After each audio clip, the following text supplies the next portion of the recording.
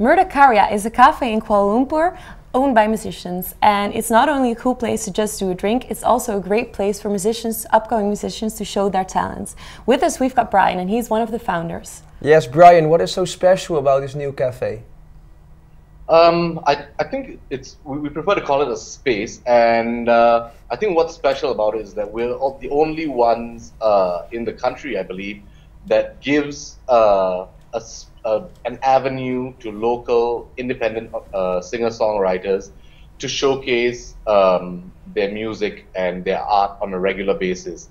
So what typically happens is that people come here for open mics, and if they show any promise, then we give them a 1 hour featured slot, which allows them to showcase their music to Malaysians in general. Okay, and you're a musician yourself as well. Why is it so important to give upcoming musicians in Malaysia a chance? Well, because I think that what typically has happened in Malaysia is that there's never been a grassroots development of music.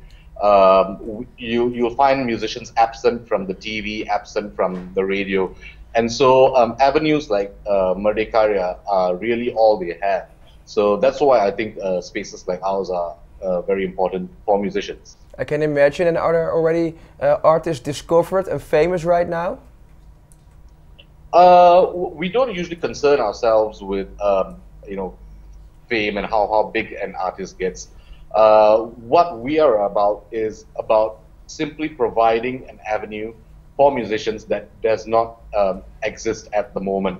And so all we want to do is to give them that platform and to allow them to be heard. Alright, cool. Thank you, Brian, for sharing your story. And if you want to know more about this new space in Kuala Lumpur, go to IntoConnection.com. Bye.